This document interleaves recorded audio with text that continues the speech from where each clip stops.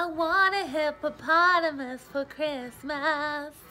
Only a hippopotamus will do. Don't want a doll, no dinky tinker toy. I want a hippopotamus to play with and enjoy. I want a hippopotamus for Christmas.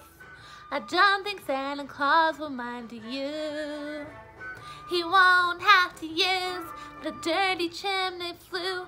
Just bring him through the front door, that's an easy thing to do. I can see him now on Christmas morning, creeping down the stairs, oh what joy. And what surprises when I open my eyes to see a hippopotamus standing there. I want a hippopotamus for Christmas. Only a hippopotamus will do. No crocodiles, no rhinoceroses.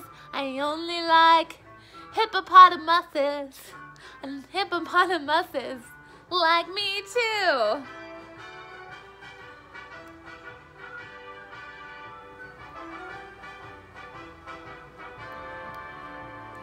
Mom says a hippo would eat me up, and then the teacher says a hippo is a vegetarian.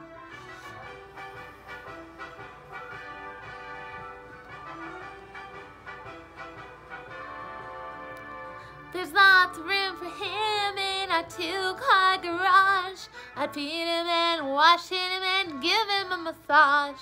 I can see me now on Christmas morning, creeping down the stairs with what joy. And what surprises when I open my eyes. I hear a hippo hero standing there.